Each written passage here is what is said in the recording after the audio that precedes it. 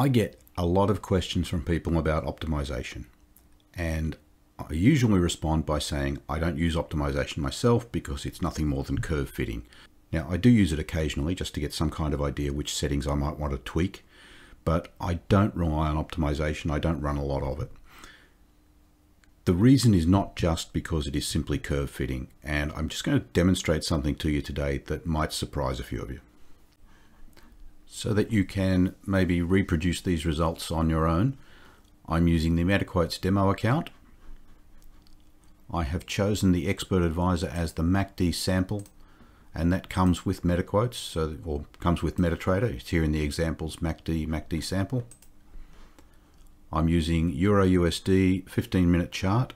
I'm going to set my time range from the 12th of June 22 to the 11th of June 23. So that's a year. Now there are two methods basically of performing optimization. There's the slow complete algorithm and the fast genetic based algorithm.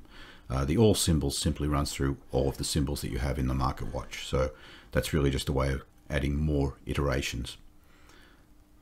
The slow complete algorithm will attempt to process every combination of the settings that you apply in the inputs. So using this Euro USD on the MACD sample, I'll just go to the inputs. And the first input here is number of lots, so I'm not going to bother to optimize that.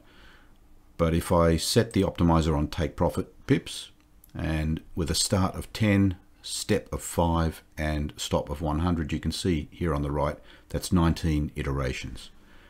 If I then add in the trailing stop, beginning at 10, step of 5, up to a stop of 50, that's 9 iterations there, multiply the two of them, and you get 171 that's shown here. If I add in the MACD open level and the close level, both beginning at 1, stepping by 1, and going to 10 and 9, then I have a combination now of 15,390 iterations. If I run this with the slow complete algorithm, this will take a long time. Even if you look at the help site for Metatrader, it will tell you that the slow complete algorithm is very slow because it has to run through all 15,390 of these. And this is a relatively simple Expert Advisor. But just to show, I will click the start button, and I'm not going to make you watch all of this, but I'm going to just wait until it shows the estimated time.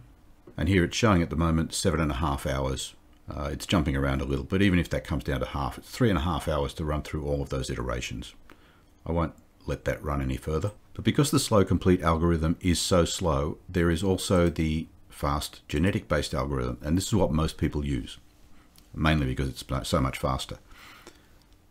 The difference here, without going into too much detail, is that this will attempt to find branches of those iterations that look like they're dead ends, and will simply not process that branch any further as a way of cutting down on the number of iterations.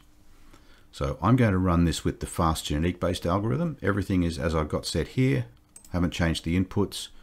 I'll just click start, and that's already showing a much better estimate. It's down to 37 minutes, and that will drop a little further.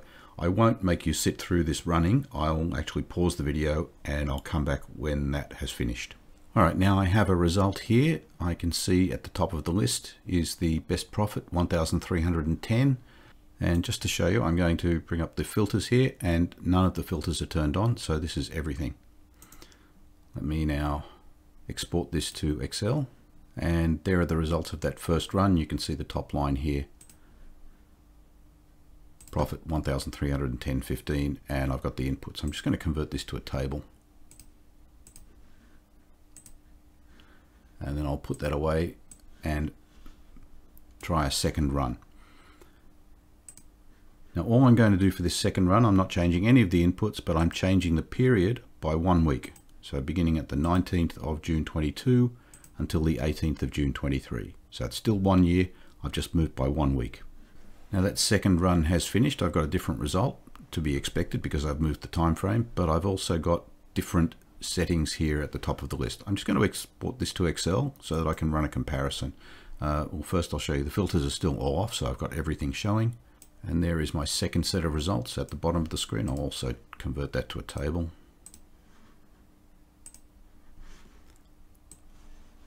And I brought brought back the first set of results at the top of the screen there. So in the first pass, I had the best result with take profit 90, trailing stop 50, open 7, and close level at 9. In the second run, I've got a different result, but let's see where this line, see where that appears in this second set of results. So it's a take profit of 90. I'll just use the filters here.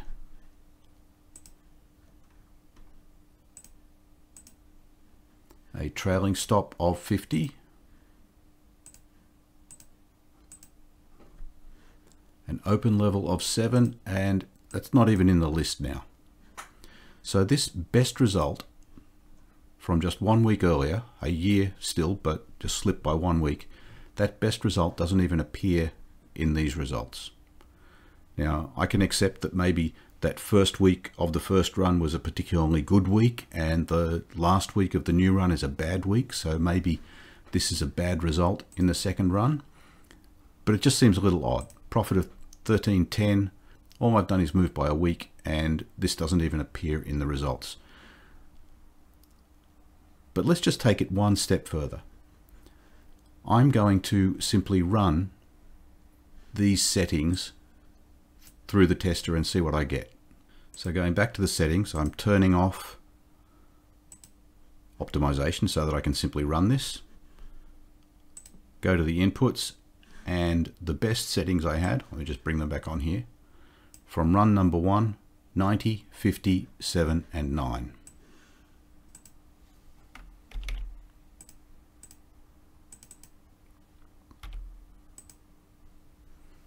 Okay, 90, 50, 7, and 9. And if I just run that,